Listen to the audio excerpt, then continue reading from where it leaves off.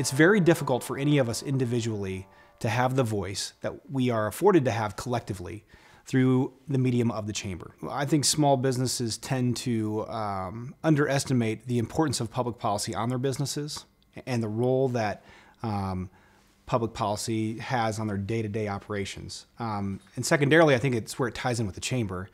The chamber allows a platform for small businesses to stand upon and to have a voice at the federal level, which is really important. I think but for that voice and but for that coordination with the chamber, most small businesses wouldn't have the opportunity or the audience with the people that are really forming and making public policy. And that's a really important piece of what the chamber affords small businesses in particular.